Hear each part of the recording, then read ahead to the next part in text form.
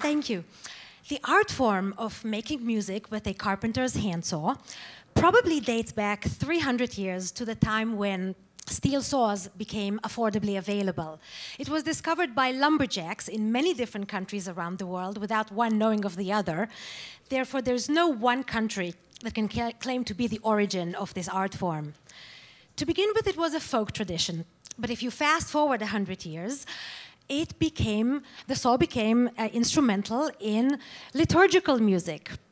Priests and missionaries, many of them back then did not have access to musical instruments, but they all had saws because many of them had to construct their own churches. They used the angelic tones of the musical saw to lead their congregations in the singing of hymns. If you fast forward another 100 years, the saw became very popular in vaudeville shows. But at around World War II, the art form almost disappeared for 3 reasons. First, back then, most saw players were men, and all the men went to war, and there was no one to teach the younger generation the art form. Also, for music, you need a new saw because rust takes away from the sound. And during the war years, there were no new saws manufactured because all metal was needed for the manufacturing of ammunition.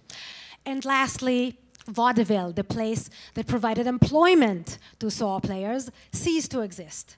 So for all these reasons, the art form almost disappeared, but it is being revived today, I am happy to say.